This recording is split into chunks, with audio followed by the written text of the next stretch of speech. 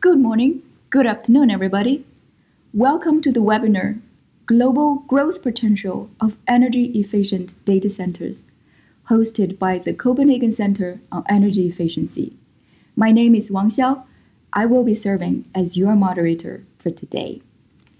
In this webinar, we have invited experts and thought leaders from national and international organizations to share their knowledge, expertise, and insights on the benefits in introducing energy efficiency in data centers and global development trend of energy-efficient data centers. We will also look at what innovative technologies and solutions are available in high-impact markets, what types of supporting policies and strategies that proved to be instrumental for the transition of data centers to be more energy efficient and sustainable. And now, please allow me to invite our first speaker, Ms. Gabriela Prata-Diaz, Acting Head of the Copenhagen Center on Energy Efficiency, to lead us into a sustainable development path of the data centers. Gabriela. Hi, and welcome to our webinar on global growth potential for energy-efficient data centers.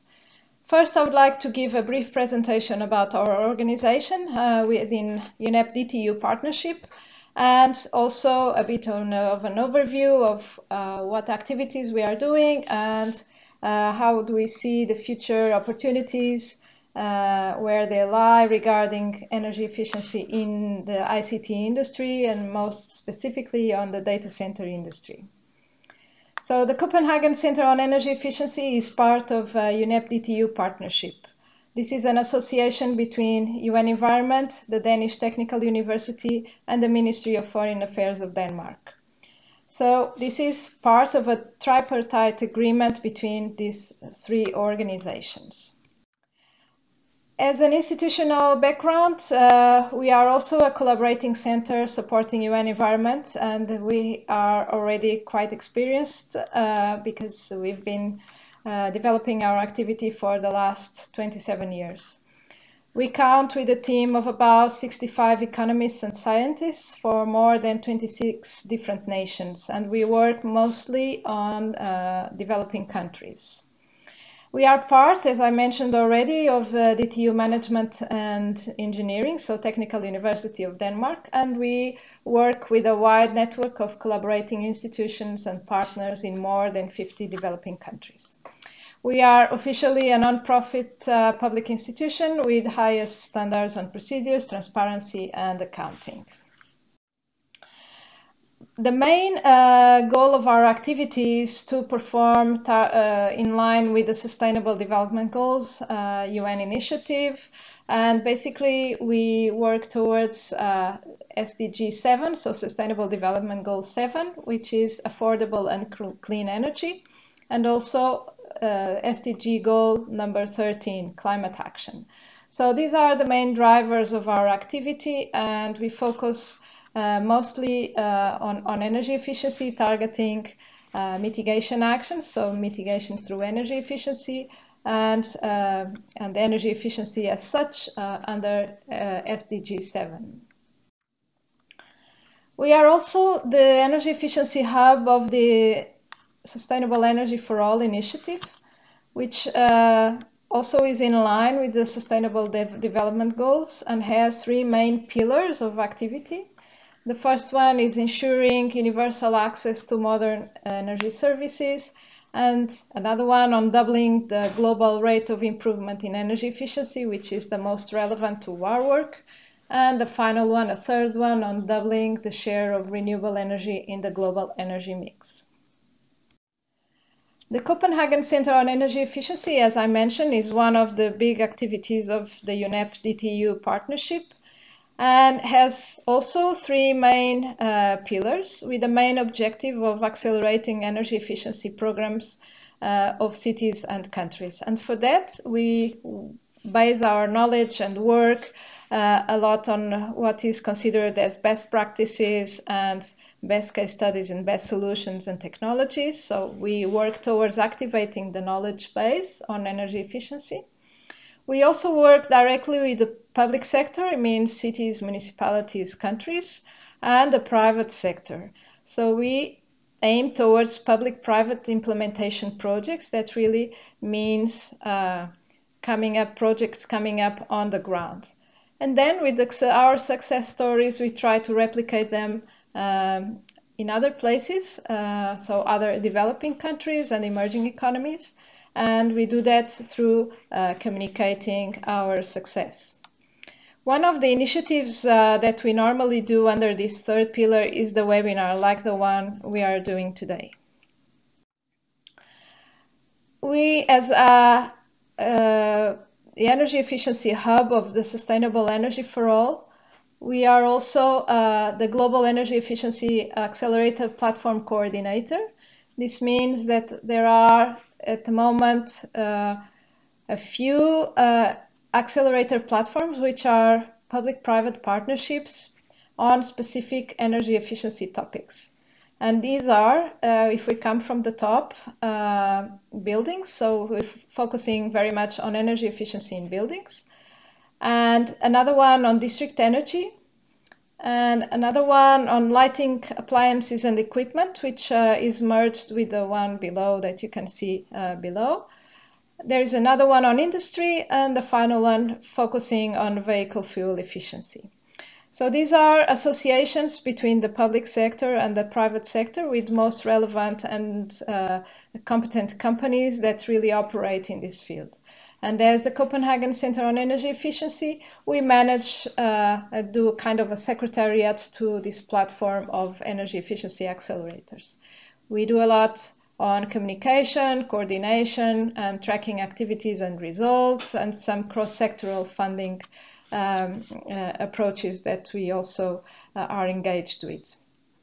So the main objective of this platform is to engage cities and countries to take commitments on energy efficiency action in the different areas that are mentioned, so buildings, district energy, lighting, etc.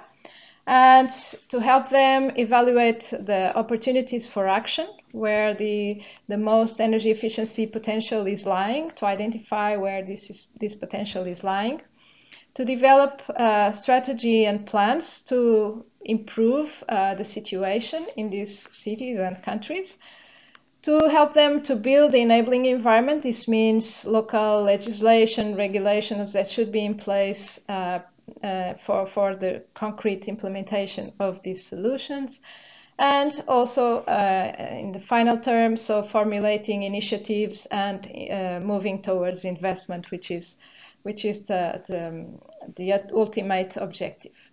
And with that, we hope to achieve municipal and national global energy efficiency objectives and work towards the Sustainable Development Goals, as I mentioned in the beginning. Regarding energy efficiency in data centers, why are we approaching this topic? We are actually seeing an increase in the amount of data demand, and because of that, for more processing and storage space needed. So people are more and more using their mobile phones and also other tablets and computing, moving resources. So and the amount of data that is transferred among citizens is increasing very rapidly and within a big rate of development. And this impacts on the growth in the global data center construction market, because we need more and more space and more computing power to process and store this large amount of data that is being transferred and processed around the world. And that, of course, has an impact on the amount of energy that's currently consumed and is putting pressure on the global supply of electricity, and also consequently on the global greenhouse gas emissions, and then for that impact on climate change. So in a nutshell, what we aim to do is to address the growing energy appetite of data centers, to spike the share of global electricity consumption in the next decade. So we aim to address this topic and see how can data centers better perform in this energy demand sector. Where do we think the opportunities lie? We see there's a huge demand for construction of new data centers, so greenfield data center construction in developing countries. So we could easily look at countries, for example, like China and India, and also in Latin America and certainly Africa. So there's a growing appetite for data center construction, for new data centers, so that all this information that is being shared among citizens could be transferred and stored and processed around the world. As I mentioned, so aid cooperation, so we do it in the perspective of aid cooperation with developing countries, so that the new data centers and new facilities and equipment that is actually used could be the most sustainable one and the most efficient one. We see also an opportunity in retrofitting existing data centers, both public and private data centers. So there are certainly some existing infrastructure that need to be upgraded and retrofitted so that can accommodate the new technologies and the new solutions. And we see it here as a big opportunity for improving also the energy efficiency of the existing infrastructure.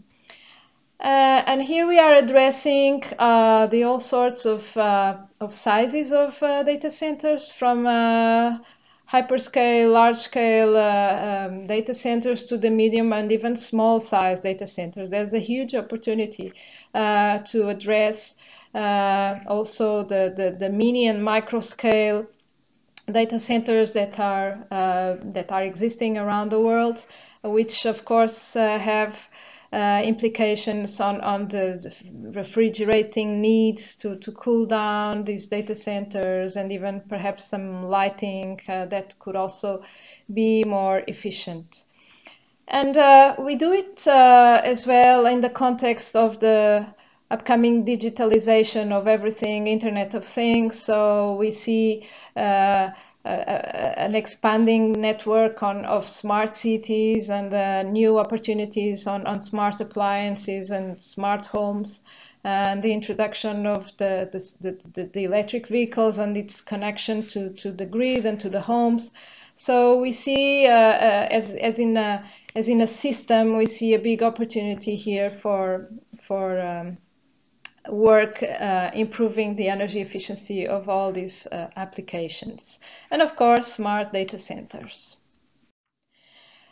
Which are the areas of work that we consider that could be most interesting for this area, and where the energy efficiency opportunities lie?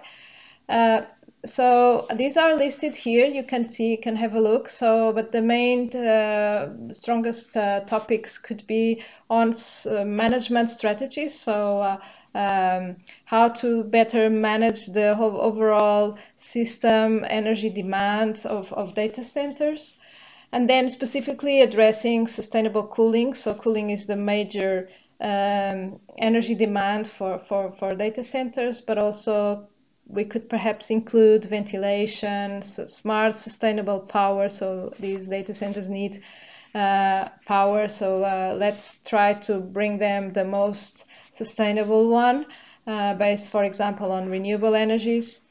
And also addressing efficient lighting, efficiency of processors, and green ICT. This is very much at the level of chips used in computers. Also, we think there could be a big ground of work on minimum performance standards for data centers themselves, and perhaps also on labeling of data centers, the development of policies and plans at national or even regional, local level, and monitoring, reporting, and verification activities, so that we are sure that the most energy efficient solutions are working properly and delivering the results that they are expected to. And finally, also looking at sustainable investment in green data centers, in the most efficient ones, and training, among perhaps many other activities that we could easily find out. So this was a basic introduction that I would like to give to this webinar, and we are happy to answer any questions that you may have regarding this issue, and our contacts are there, so please feel free to contact us, and thank you very much for your attention. Thank you, Gabriela, for providing us an overall picture of why and how energy-efficient data centers could contribute to sustainable development. Now, let's move from the policy side to the technical side. Our next speaker, Dr. Jolin Chen, has extensive experience in district heating and cooling development and also building efficiency design. He is a senior advisor in the Copenhagen Center on Energy Efficiency. And Dr. Chen, the floor is yours. Hello, everyone. My name is Jordan Chen. I am a senior advisor in Copenhagen Center on Energy Efficiency. The center provides a broad range of multidisciplinary services for IDCs or Internet data centers and focuses on the analysis of and promotion of technologies of energy efficiency for IDCs. Today, I would like to talk about the global overlook on energy efficiency data center or IDCs, and I will provide an overlook of different energy saving technologies in IDCs for different locations worldwide. And after the talk, I would like to hear the feedback, any questions or comments from you. Thank you. So here we start with an overview of the rise of the Internet data centers, IDCs. Actually, the requirement for IDCs come from several requirements. First of all is the digital technology, the cloud and mobile. You know, nowadays people use quite a lot of digital devices, including cloud and mobile technology, sometimes without even knowing. We communicate with friends, connect with colleagues, doing our banking, share happy memories, and check our commuting timetables. Digital technologies has grown at a very fast rate than current infrastructures has allowed for, and this is all supported by IDCs behind.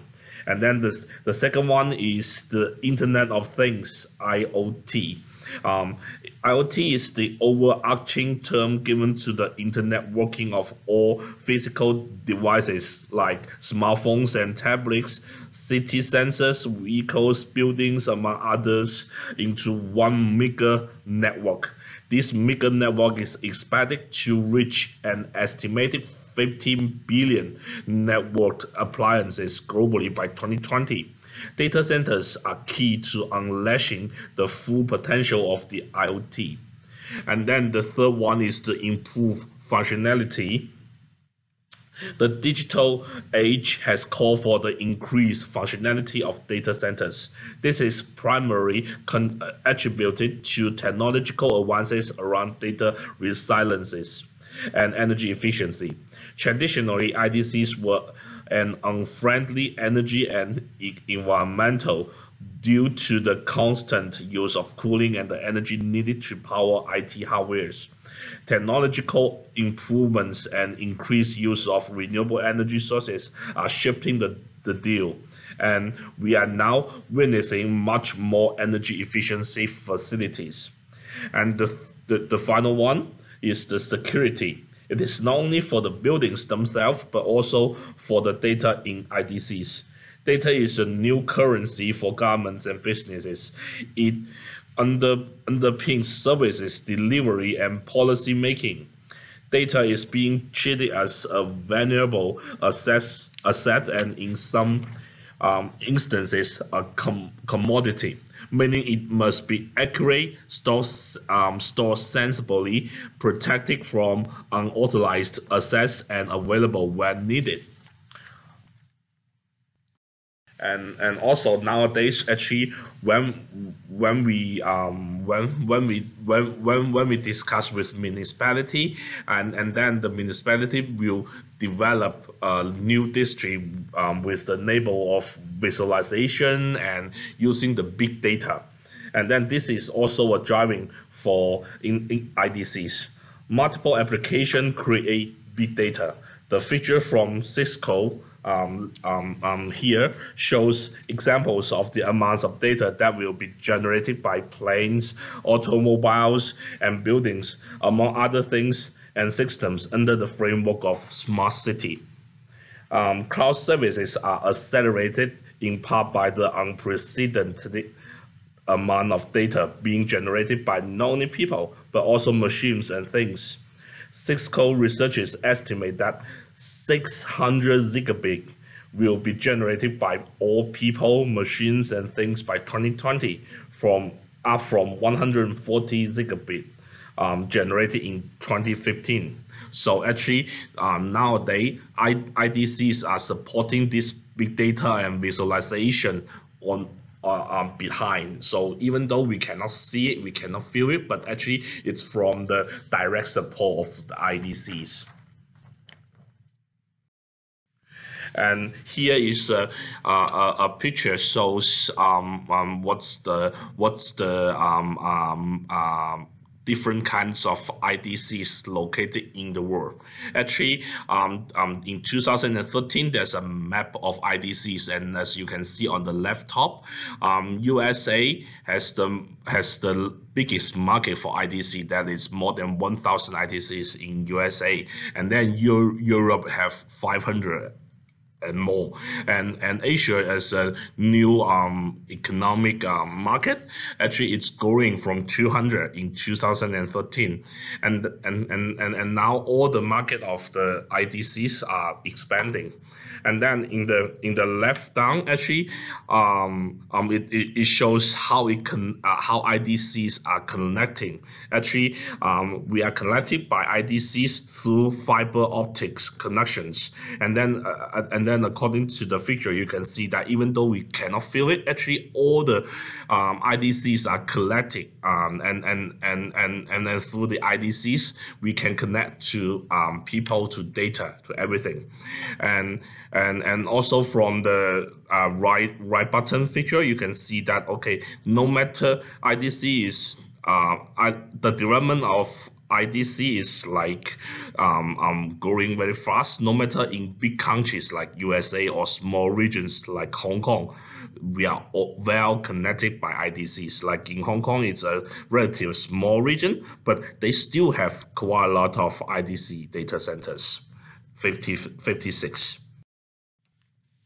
And according to the research to the IDC, actually we can say that in the future there will be higher workloads in the IDC. Today we are looking at the IDCs already operating and make an expectation on what they will be like in the year of 2020. I mean, almost 2 years later. First of all, we will find that the workloads in IDCs increase quickly and will keep increasing.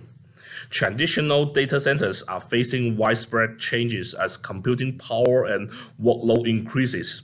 Economic models change, new privacy and security policies and regulations are introduced, and the need for improvements in green energy efficiency and reliability grow.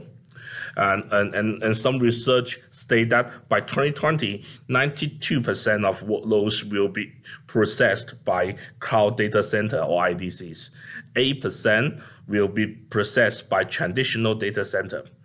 Overall, IDC workloads will more than double from 2.6 in 2015 to 2020.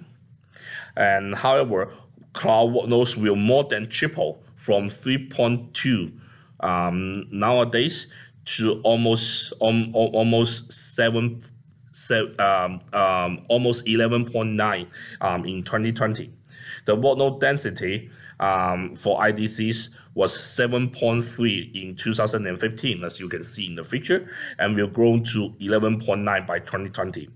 But for the traditional data centers, workload density was 2.2 in 2015 and will only grow to 3.5 by 2020. So it's less developed for the traditional data center.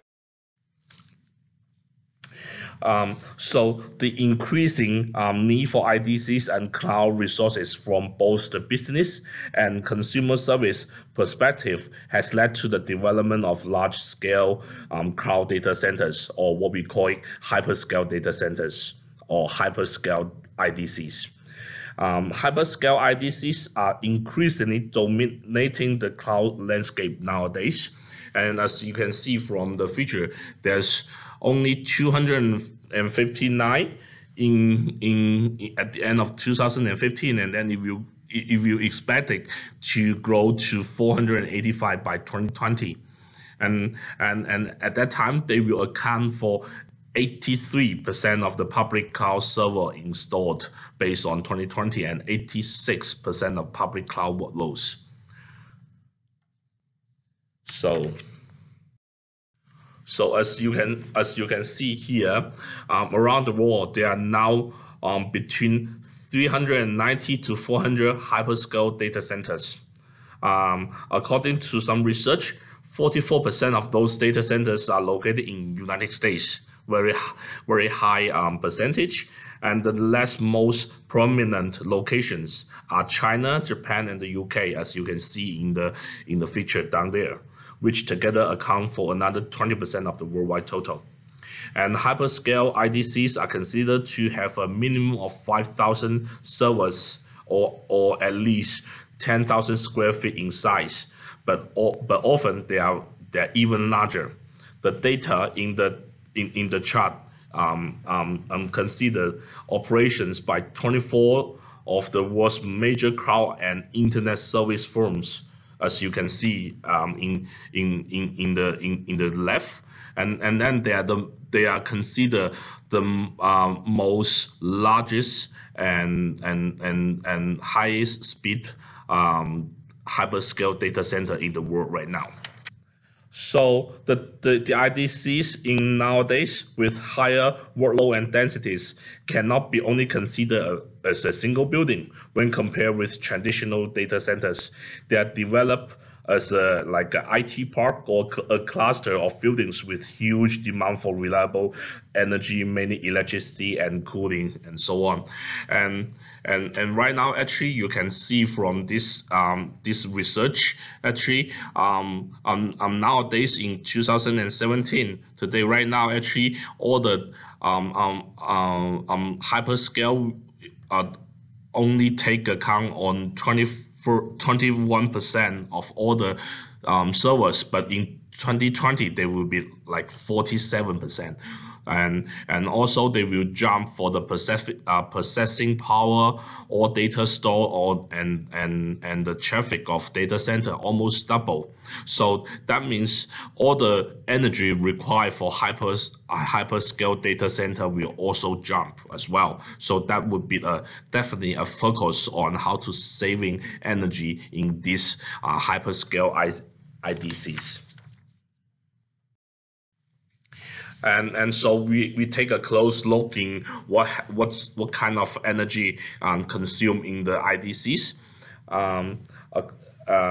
According to the study of the U.S.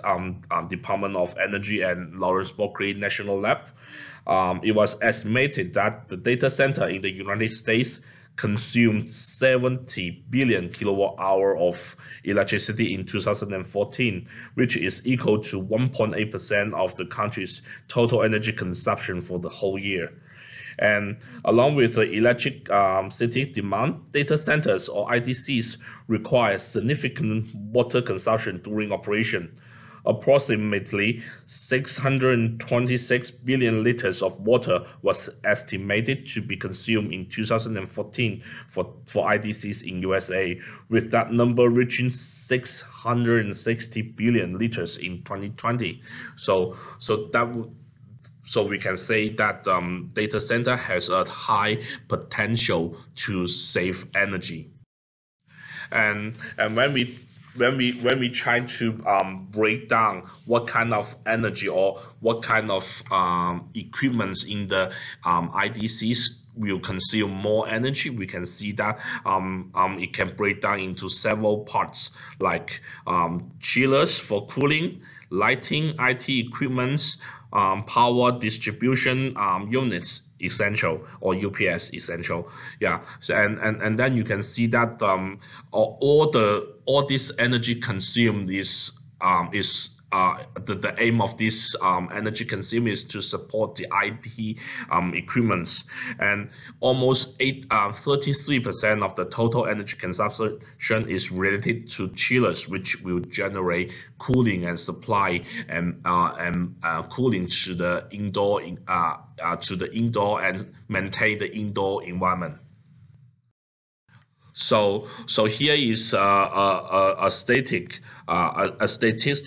for energy consumption of different parts. So 50% goes to space cooling, and 15% goes to electrical losses, and then 35% goes to powering server equipments. So in correspondently, we can say that, okay, we can develop different kinds of energy efficiency technologies according to these three main points. For example, for space cooling, we can consider outside air economics, or expanded temperature set points, efficiency cooling equipments, or other like hot or cold ISOs.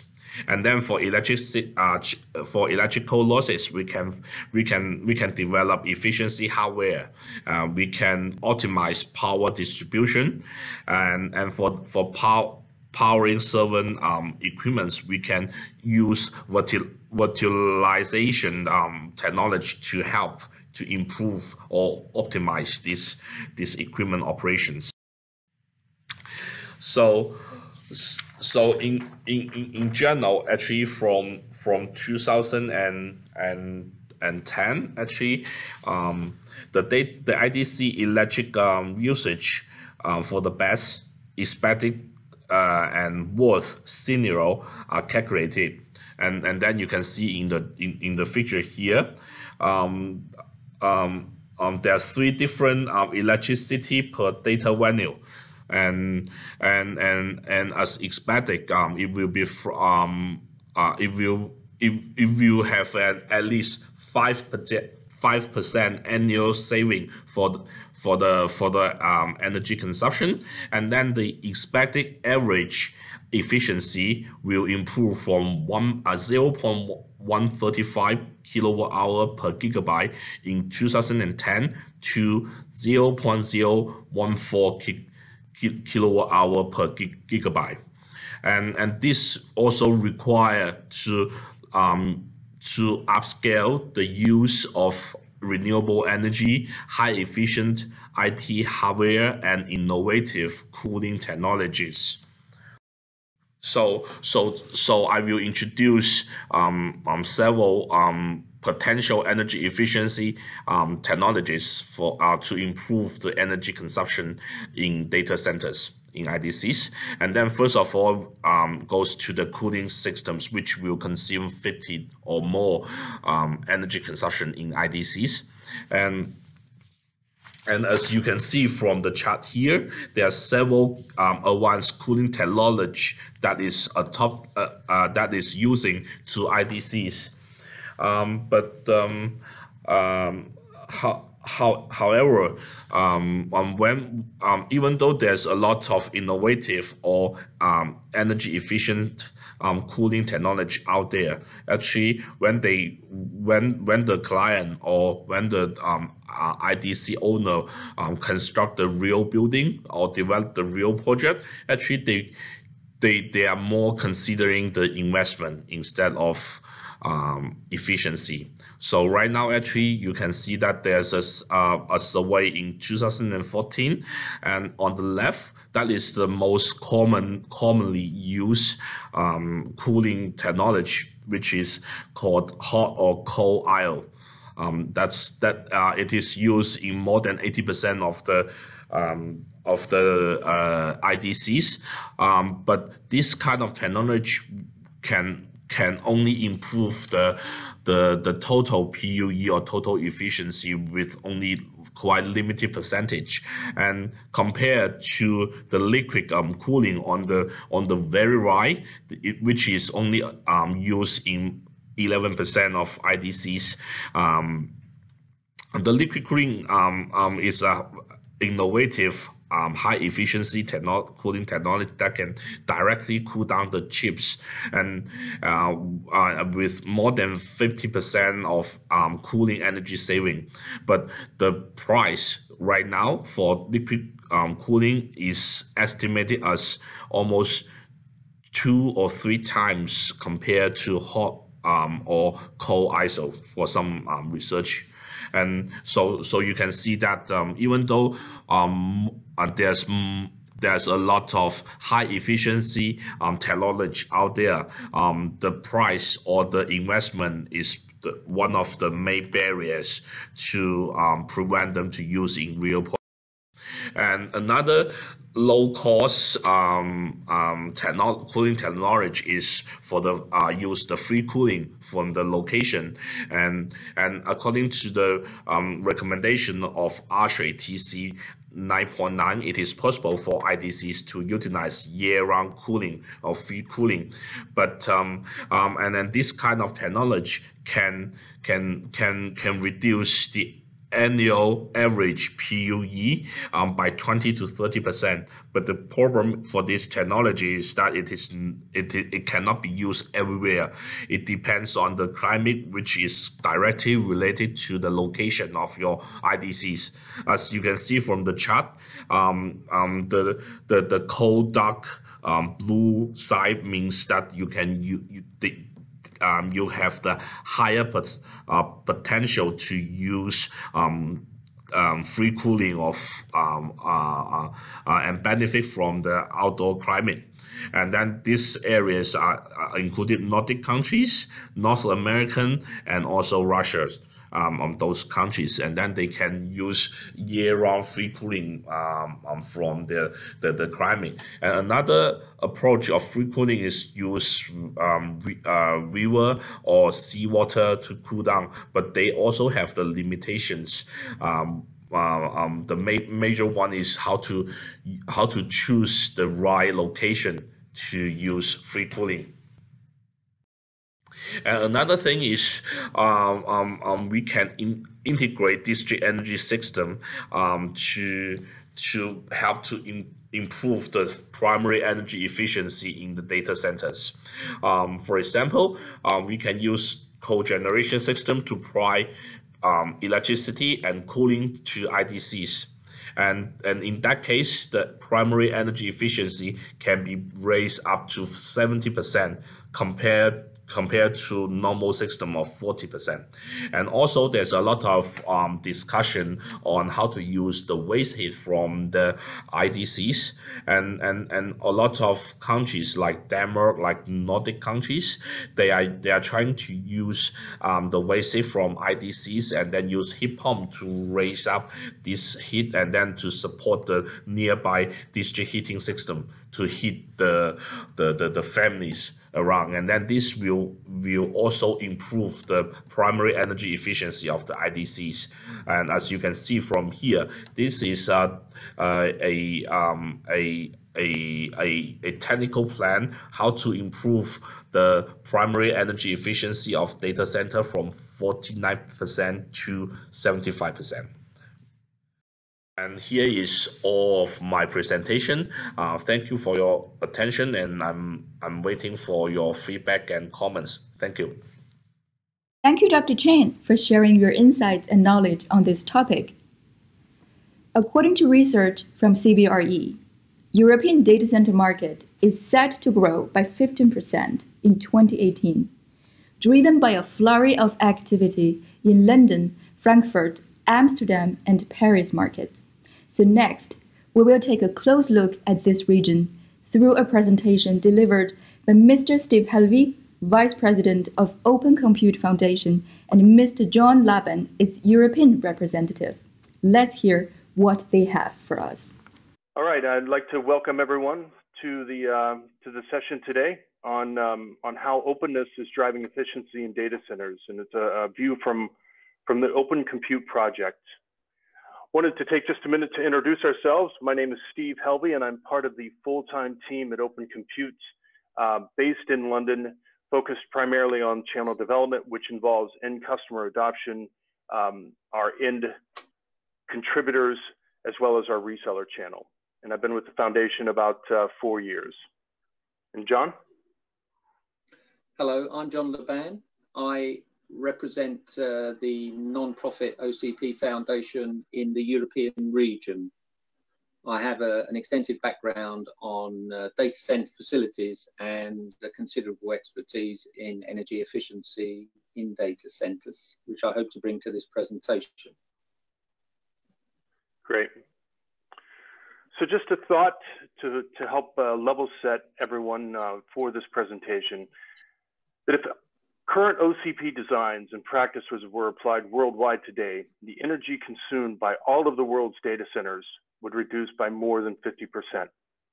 And this is a pretty impressive comment, and we hope over the next 30 minutes to share with you some of the reasons why we're confident in making that particular statement.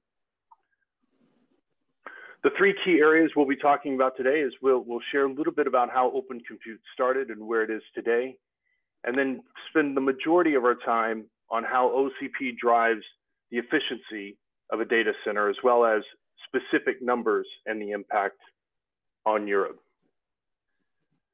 This is a clip from 2010. This is when Facebook first announced that it would start building its own data centers. And from 2010, the reason they started to look at building their own data centers is due to their rapid growth. They were growing quite substantially at that time, and their team at that time, their infrastructure team, was not that big.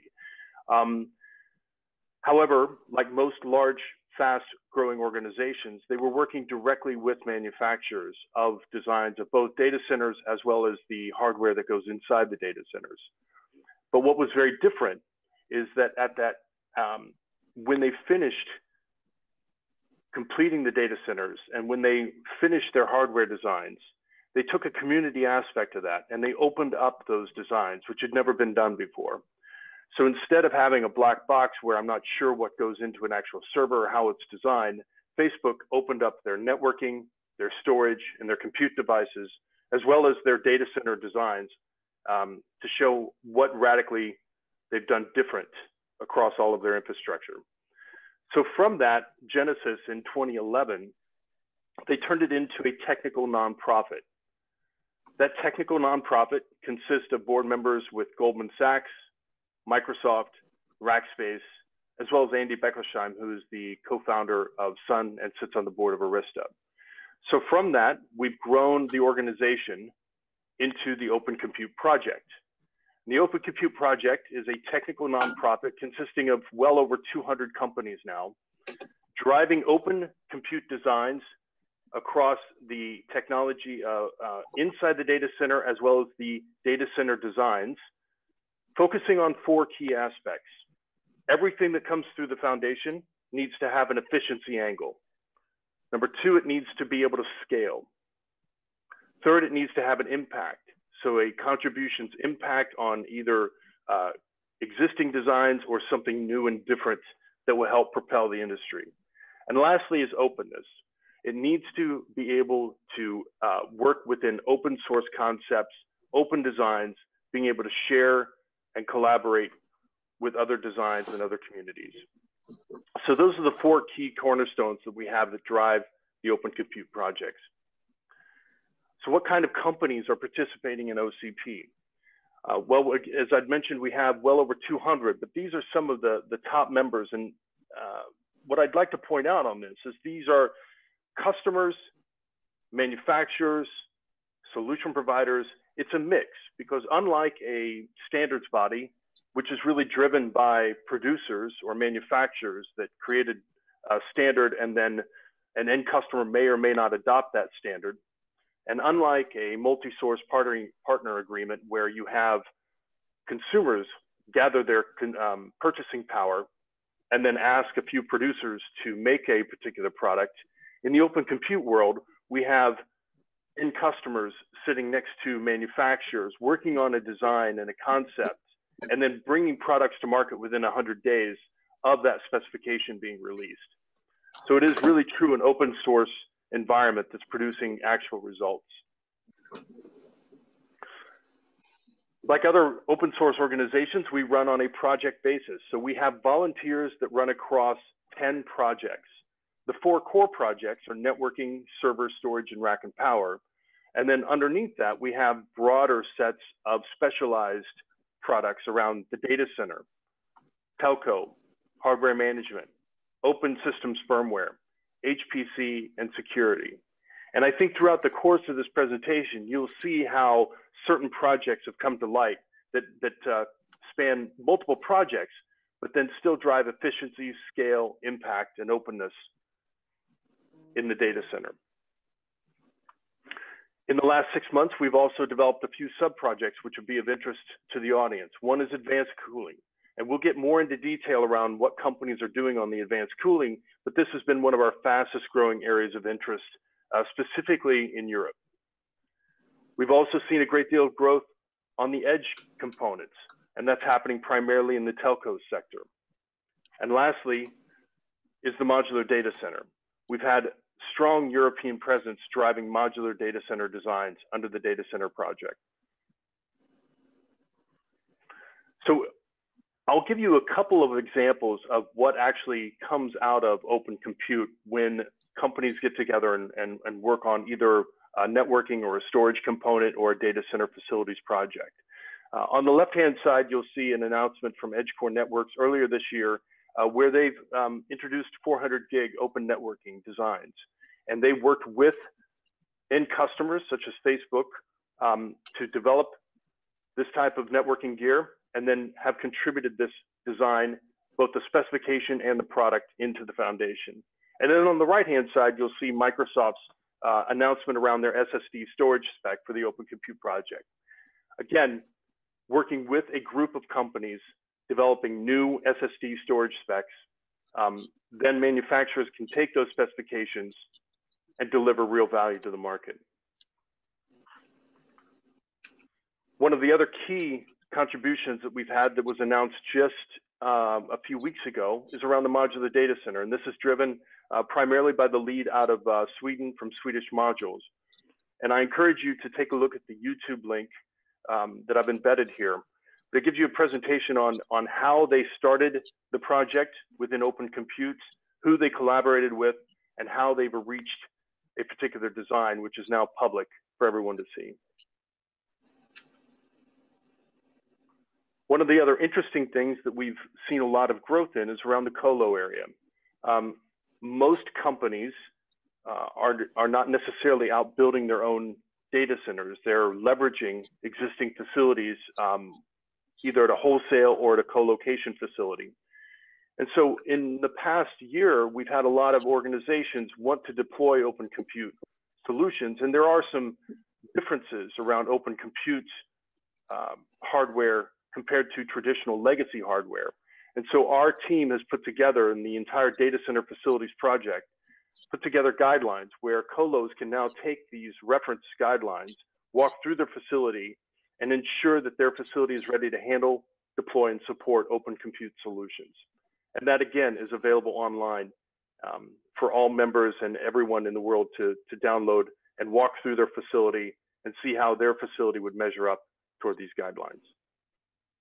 So those are a few examples, both on the hardware side around switch, storage, and including data center designs at the modular side, as well as helping colos understand the new wave of technology that drives efficiencies. Hello there. Right, I'll take over now. John Laban here. I'm going to concentrate a bit more on the energy aspects of data centers. I'll take about 15 minutes to do this. So here we go. Some of the questions that the OCP community have been asking. What can we remove from a data center system? Can we raise operating temperatures? and have servers still survive? Now, there's a very interesting number that you might want to take away. In a traditional enterprise data center, they tend to run their temperatures on the intakes of their servers at very, very low temperatures. 22 is not unusual, 22 degrees C. Now, if you raise the temperature on the front of a server by just 1 degree, you can potentially reduce the overall power consumed in that data center. The overall energy can be reduced by 3 to 5%. So it's really important that you can raise that temperature on the front of the server. And ultimately, once you get that temperature up, you can do away with all the mechanical chilling, and that has a huge impact on the energy efficiency in the data center. Now, other things that the OCP community have done, they've removed the centralized UPS, all the inefficiencies involved with that. Consequently, what you'll always see in an OCP data center, you'll see PUEs better than 1.1.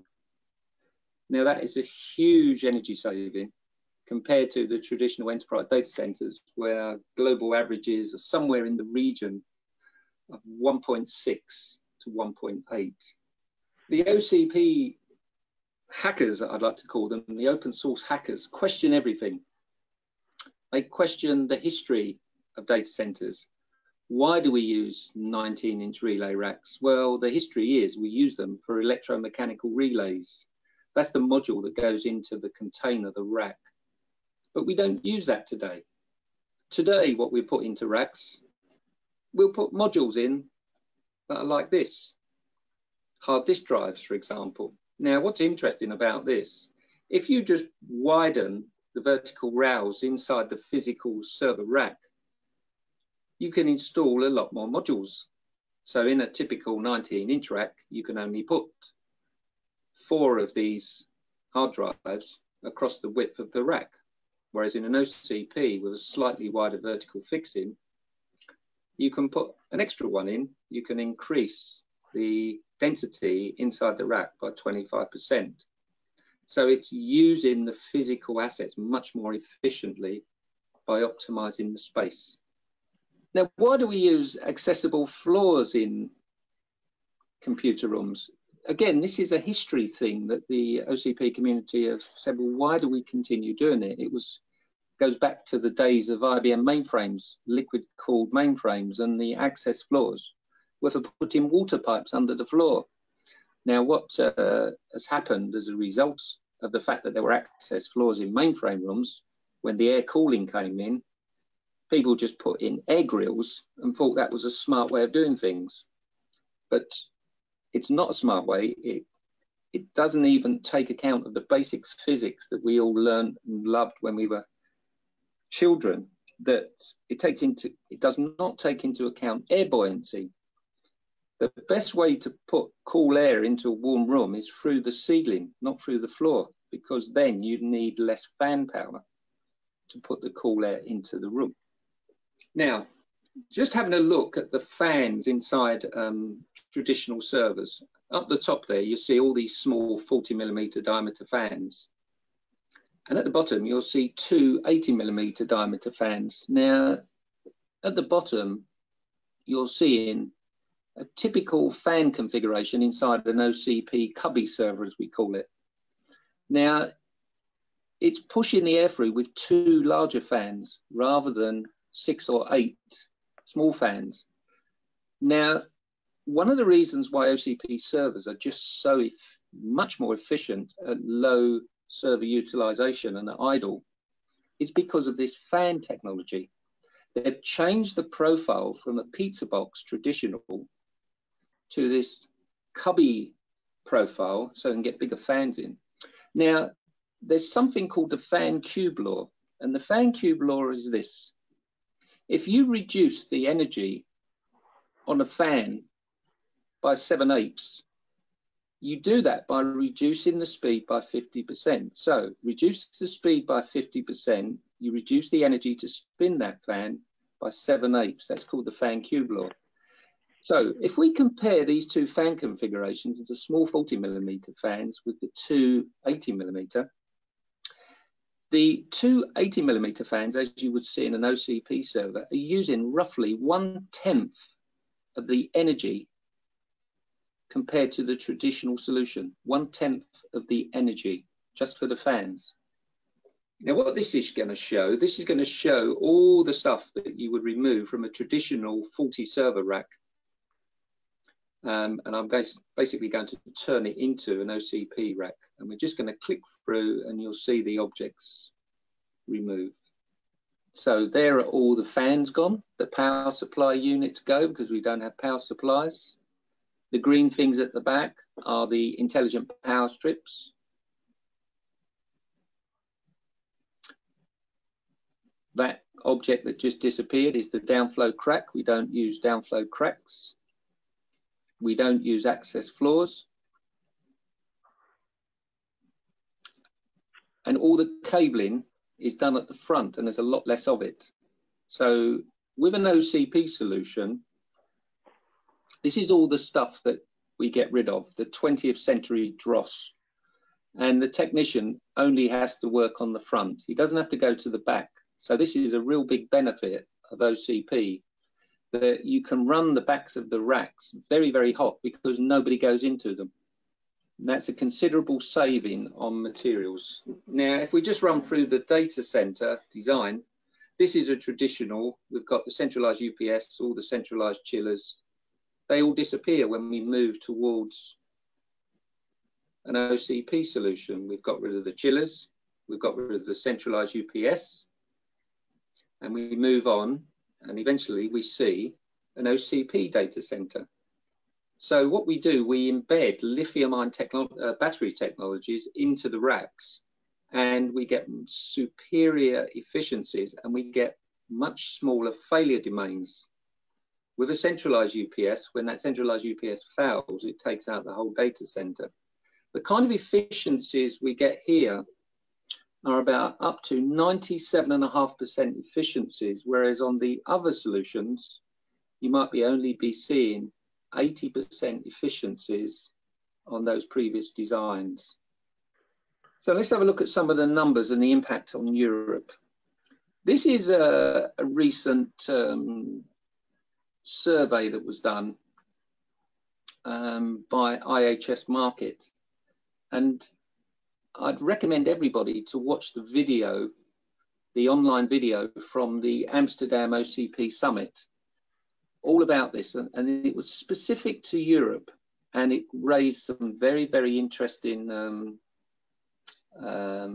approaches to energy efficiency in Europe. And I believe Europe is leading the way, and OCP data centers are streets ahead in terms of energy efficiency, even to what the Europeans are doing at the moment. But the Europeans are actually taking the best practices from OCP and applying them. Now, this is an interesting one. What plans do these people who were interviewed in the survey have over the next 2 years? And the two green ones at the top are worth noting. Heat energy reuse. 22% of those interviewed will be implementing heat energy reuse. And just below that, the use of liquid cooling. Now, it's quite interesting that they're the same percentage, the 22%. Now, when you start to implement liquid cooling inside your computer rooms, it fits perfectly with heat reuse, because typically on a air-cooled rack, an air-cooled computer rack, if you want to use that heat that's coming out of the back of the rack, you have to put it through a heat pump, and you have to inject lots of energy into it to raise the temperature of that air such that you provide water into the district heating system at a high enough temperature. Now, when you start using liquid, you get these high temperatures anyway, and it removes the need for the heat pump. So they are super efficient compared to air-cooled solutions. So there's a real synergy between these two. Now, what it's leading towards combined heat and compute.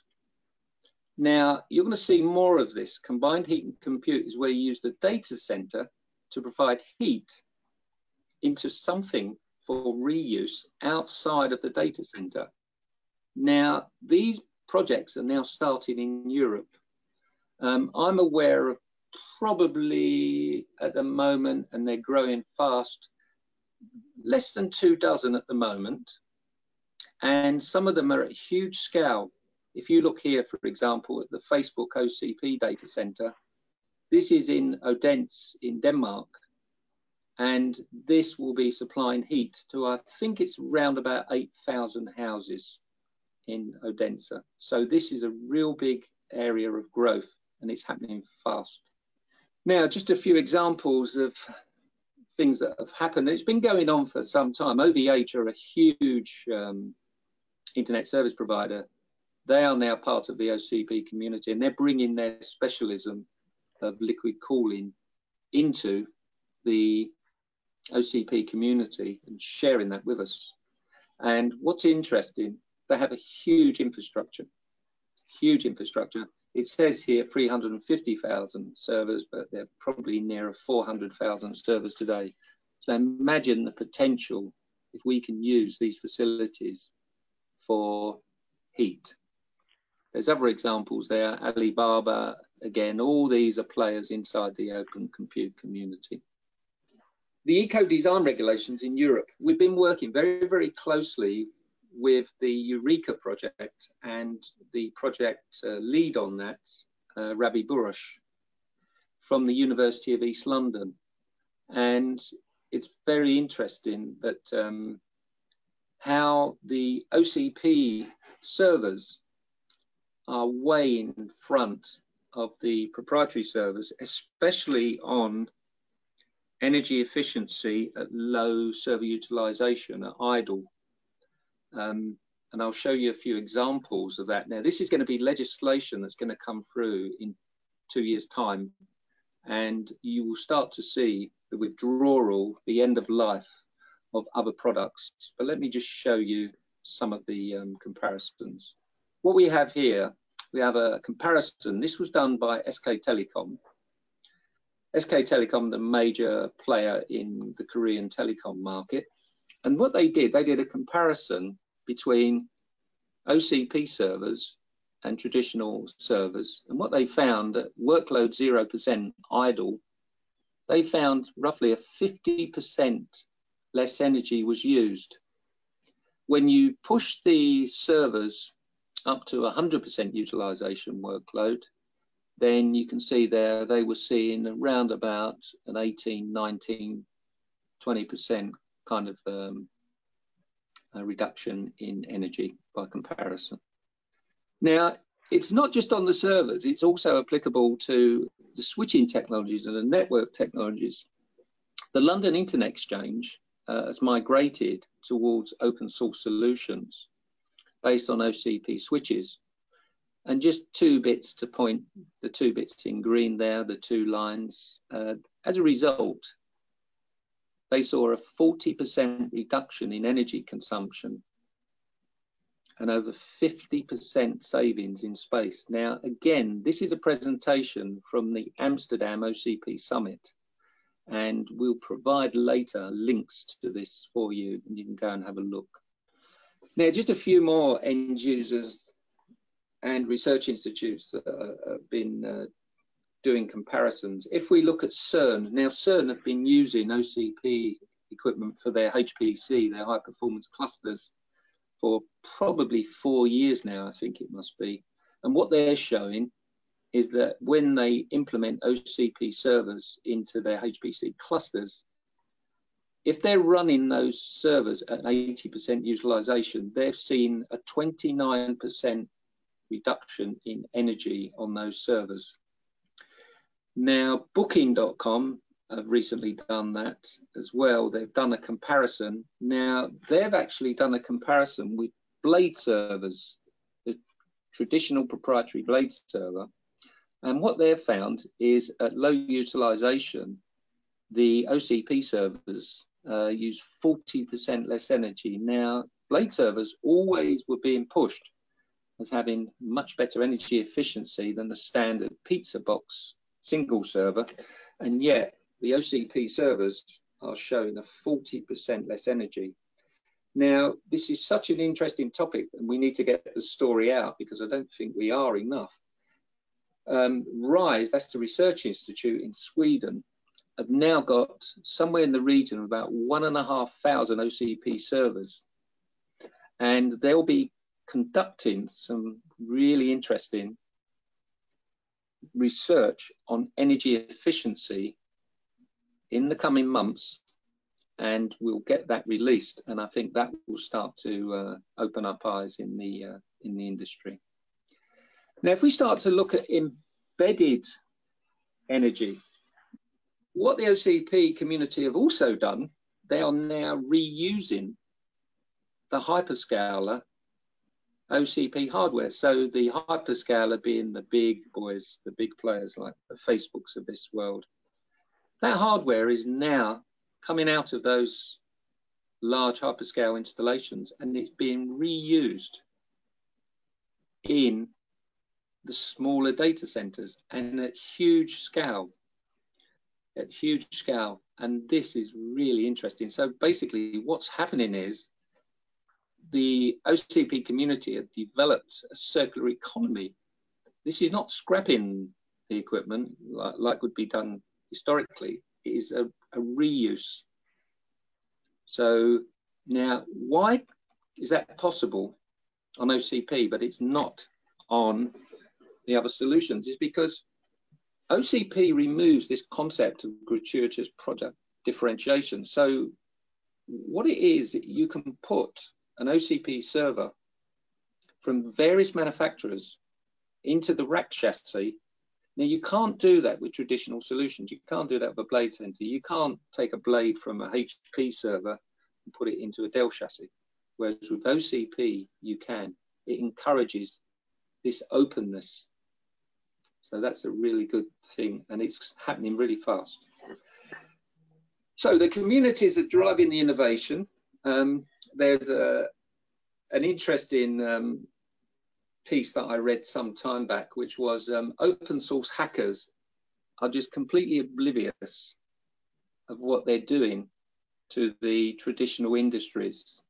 They have fun, they produce really good product, very efficient in terms of energy, and they're having a huge impact. Now, it's all going a bit, OCP are kind of coming out of the woodwork at the moment. It's only just starting to move into the enterprise space. OCP is dominant in the hyperscale space.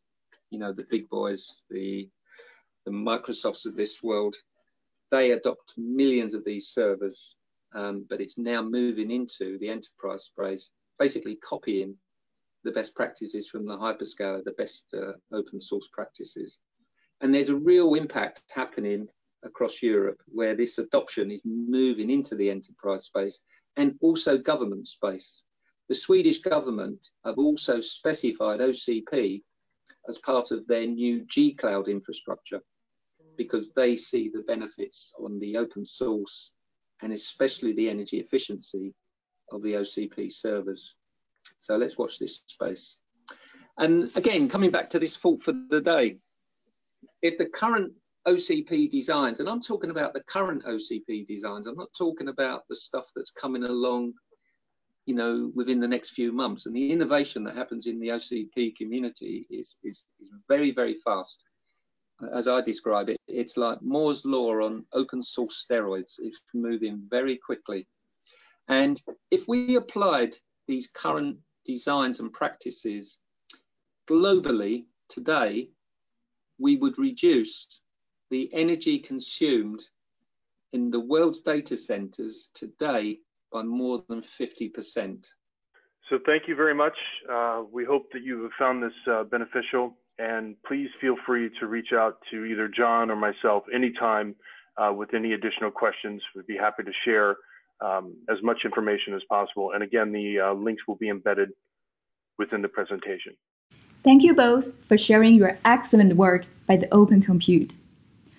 While much of the data center sector's growth has taken place in North America and Europe in past years, the Asia-Pacific region is now furiously taking to the front of the race. We are honored to invite Dr. Li Jie, Vice Chairman of the Open Data Center Committee in China, to tell us more about data center energy efficiency development in China. Please, Dr. Li. Hello, everyone. I'm Li Jie from CAICT. I'm very glad to have this opportunity to introduce you to the development situation of energy saving in China's data center. First, a brief introduction to CAICT. Founded in 1957, the China Academy of Information and Communications Technology is a scientific research institute directly under the Ministry of Industry and Information Technology of China. CAICT provides strong support for the industry's major strategies, plans, policies, standards, testing, and certification, thus proving itself an important facilitator in the leapfrog development and innovation of China's information and communications industry. The Cloud Computing and Big Data Research Institute is a new core business unit established in October 2017 by the CAICT for the continuous development of new technologies, new industries, new models, and new formats. Our department is the Data Center Research Department, focused on data center-related government support, technology research, standard setting, evaluation testing, industry consulting, platform operation, training exchange, and so on. The energy-saving development of data center is one of the key research demands of our department.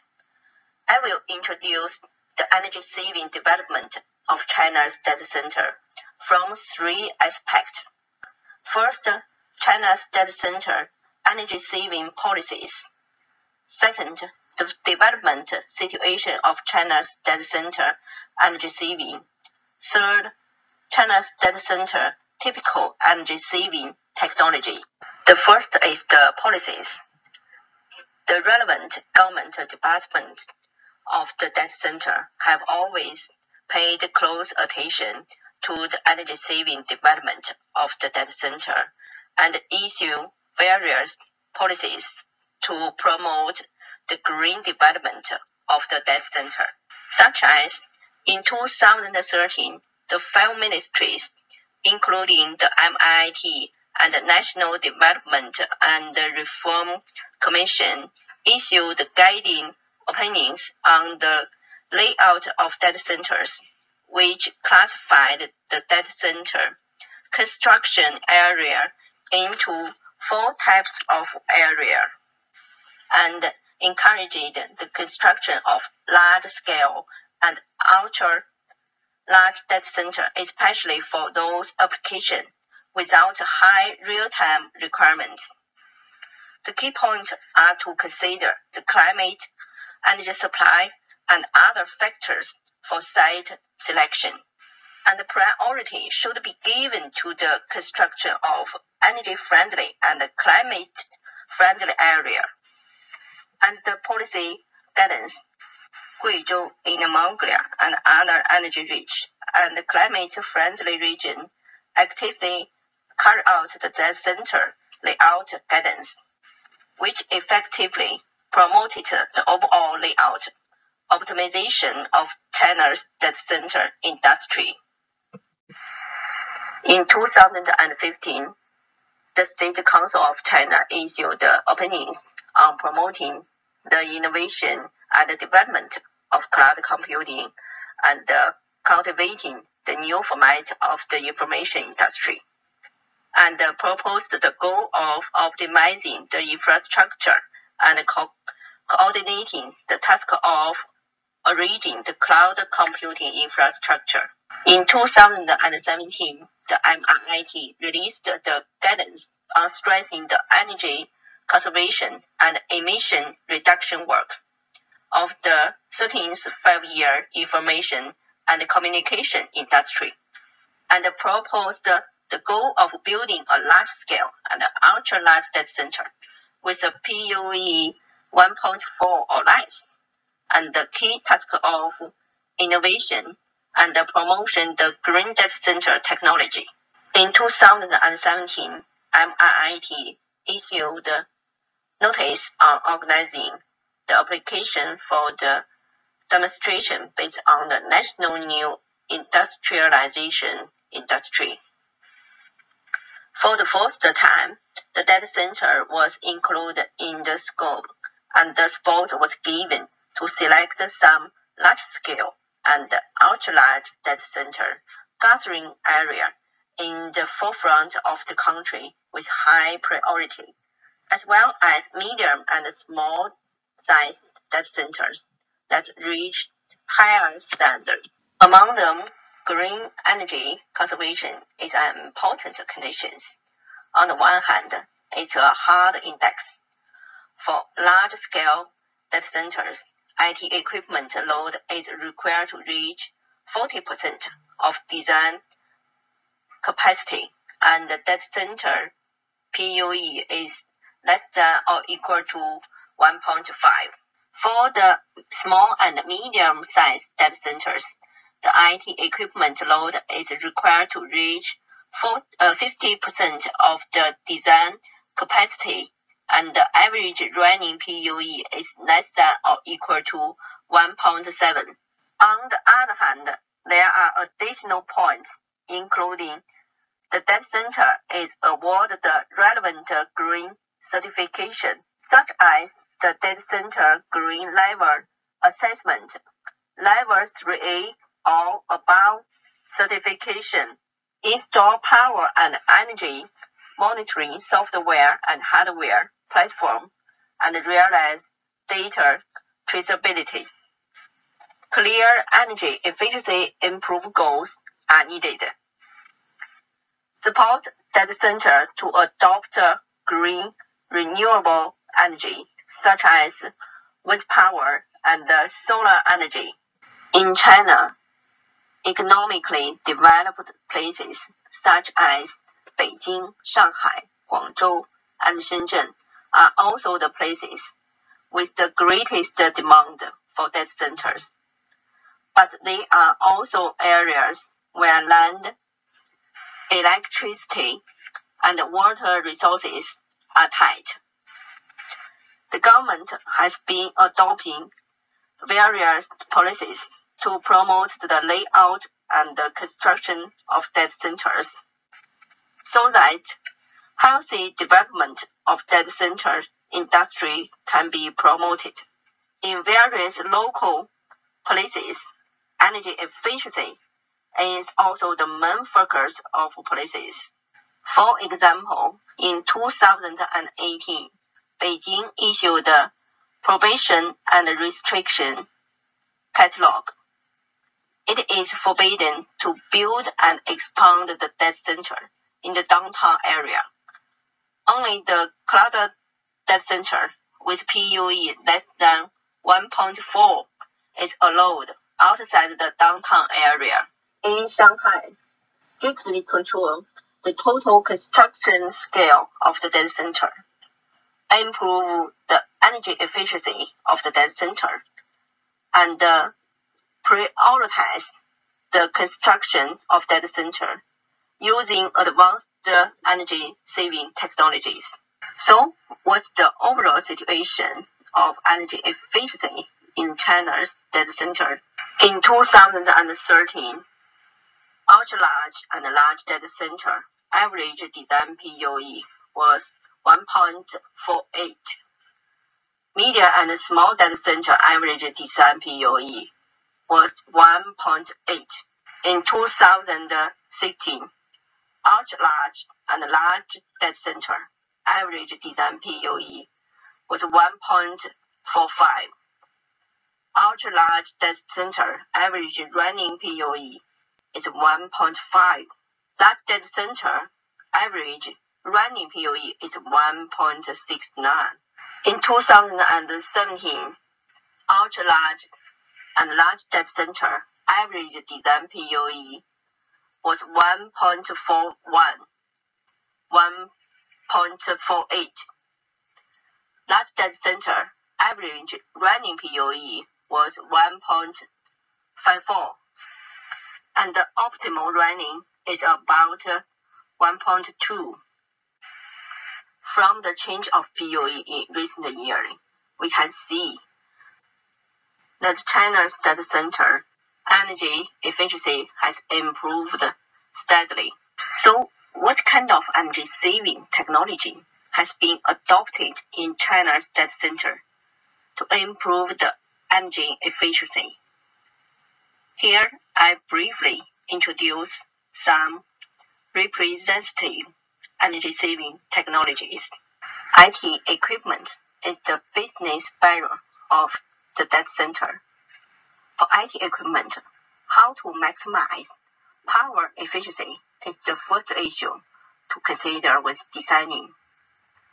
From multi-node server, rack server, to micro-module data center, efficiency, customization of IT equipment is a trend of energy efficiency of data center IT equipment. Among them, Scorpio rack server is a new type of server designed by Chinese users such as Baidu, Alibaba, and Tencent. Scorpio server has developed rapidly and have achieved rapid development. By the end of 2017, the total deployment scale of Scorpio rack server was about 15,000 racks, with nearly 500,000 service solutions. The output value will reach 15 billion yuan, saving users investment by 1 to 1.5 billion yuan, and saving 200 million kilowatt-hour of electricity. The module data center will move the construction of data center from worksite to factory. Through prefabrication and on-site installation, it can be deployed in 40 days. Greatly reduce the traditional 2 or 3 years of construction period. In units of module, it can be quickly and flexibly deployed according to the requirements. The module data center is efficient, flexible, faster, and energy saving. It has been rapidly applied in many industries, such as internet, telecommunications, and government. According to the Open Data Center Committee in statistics, in the past 5 years, the module data center has deployed about 130,000 standard racks, and the number of servers is close to 2 million. The average PUE of data center is reduced by 0.2 to 0.4. The operating cost is reduced by 20% to 40%, and the energy saving and reduction effect is obvious. Talk about the cooling mode. With the rapid development of AI and other technologies, especially after the deployment of GPU and TPU, the server power has been greatly improved.